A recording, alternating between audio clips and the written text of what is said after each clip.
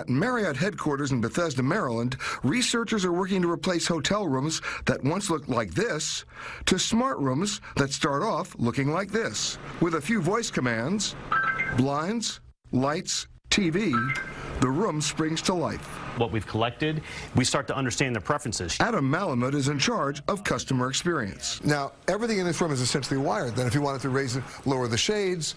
If I like an ice box of room to go to sleep and I'm not in the room knows through its sensors that there's no one in here. Guests can go onto their personal profiles and add workout schedules, request weather updates, and even upload personal photos to have on display before they walk in the door. All that data, including your location and those voice commands, can be saved for future use. When you have these smart hotels, they have a token on your phone where they're knowing where you go. They know what type of coffee you order. They know what you order in the restaurant. Eric Cole is a cybersecurity expert and former security advisor to President Obama. The idea is now it can improve customer service. The problem is huge violation of personal privacy. Like Marriott, Hilton is also in on technical revolution.